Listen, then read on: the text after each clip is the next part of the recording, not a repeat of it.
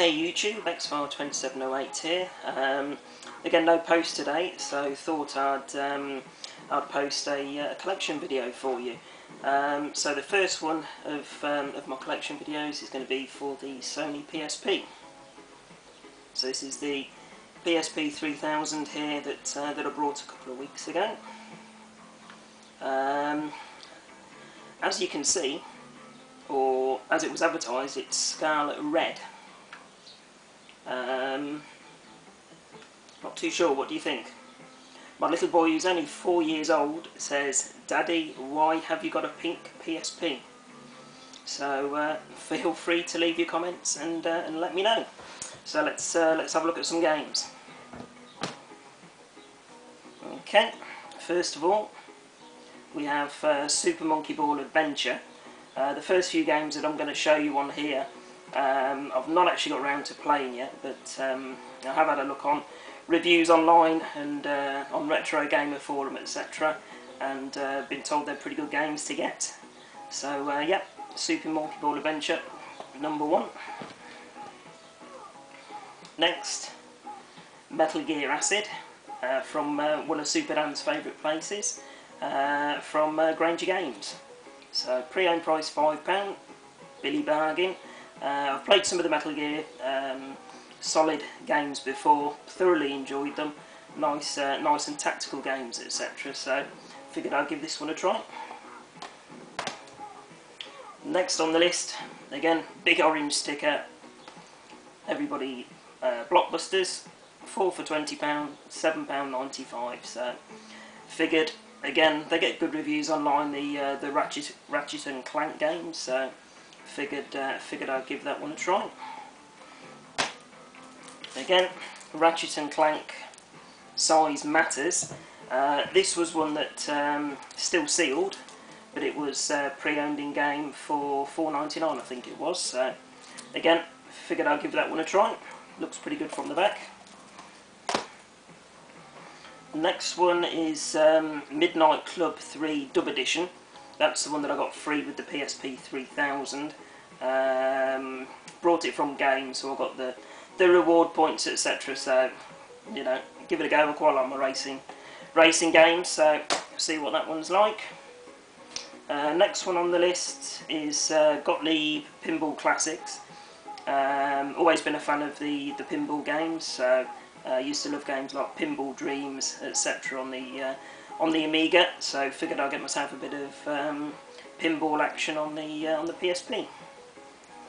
What have we got next? Next one, Mercury Meltdown. Again, another cheapy one, as most of the games on the PSP are, which was another reason why I picked it up. Yep, Mercury Meltdown, puzzle game. Absolutely does your head in sometimes, but yeah, played a few levels on that one. It's pretty good, so recommend giving that one a try if you haven't already played it.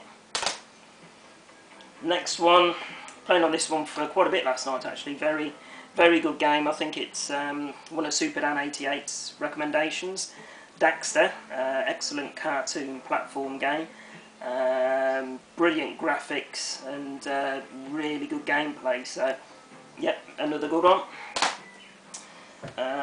Next one, probably one of my favourites on the PSP, that's Killzone Liberation.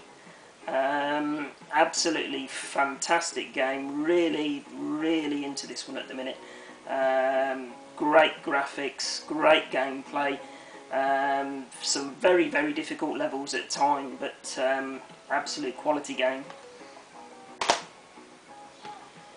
Next, that's what have we got here, Wipeout Pulse.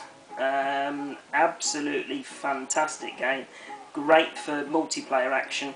Back in the days when they were first released in America, I had one of the PSP 1000 series, and my mate had one as well, so we used to get together with a couple of the engineers at work, etc., over lunchtime and play multiplayer across the whole of the big open plan office, and it's extremely addictive. Really good game.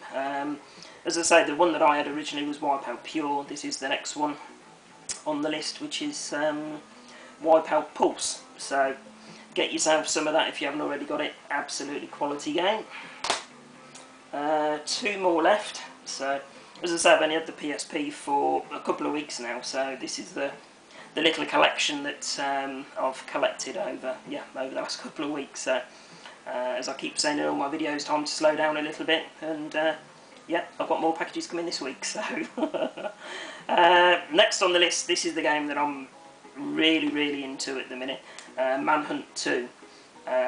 This is getting pretty much the majority of my gameplay, so extremely gruesome, gory game, very intense. I think on the start of the game it says recommended to play with headphones on, because it really does draw you into the atmosphere, etc. Incredibly gruesome. It's got an 18 rating on it. Lots of blood and gore, and some pretty freaky ways that the main guy goes around killing people, suffocating them with plastic bags over the head, etc. So yeah, gets my thumbs up. Very good.